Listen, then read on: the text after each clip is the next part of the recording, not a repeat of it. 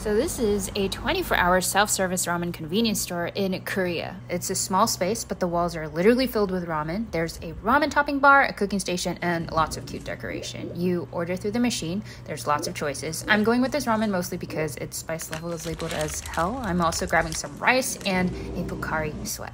You can cook it in a pot, but I wanted to do it in a paper bowl.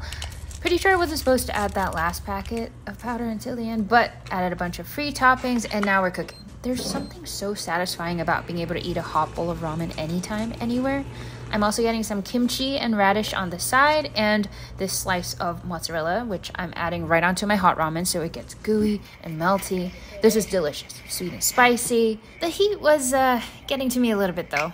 It's not over because there's also rice that you can microwave right there and add straight into your ramen broth. I also added more cheese to make it more risotto-ish. Very delicious, very creamy, would recommend.